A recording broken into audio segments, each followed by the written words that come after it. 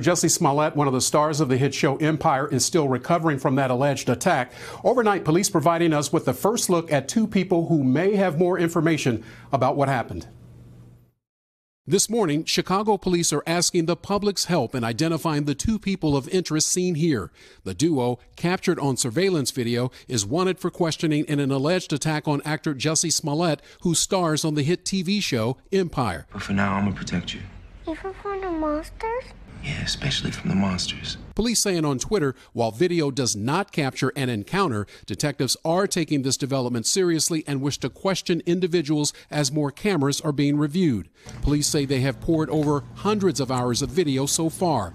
Authorities say Smollett told them two men wearing ski masks assaulted him near his downtown apartment building early Tuesday, placed a thin rope around his neck, and poured a substance on him.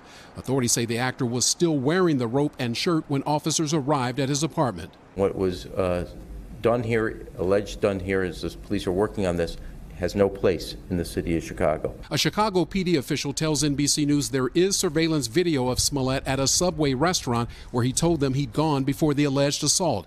Police also say they advised Smollett to seek medical treatment for his injuries, which he apparently did. Chicago police revealed they sent this troubling letter to the FBI. It was addressed to the star, contains ethnic and homophobic slurs, and was delivered last week to the studio where Empire is produced.